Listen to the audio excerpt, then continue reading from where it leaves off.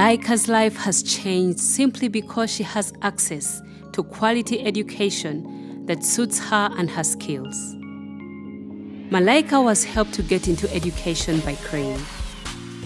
They provided transport for her and hundreds of other children with disabilities. In the last 3 years, this number of children has been able to access education that meets those individual needs. These achievements are a result of the partnerships that Crane has established between the government and civil society.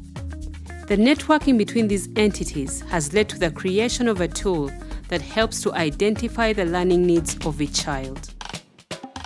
We invite you to join the journey of supporting children with disabilities.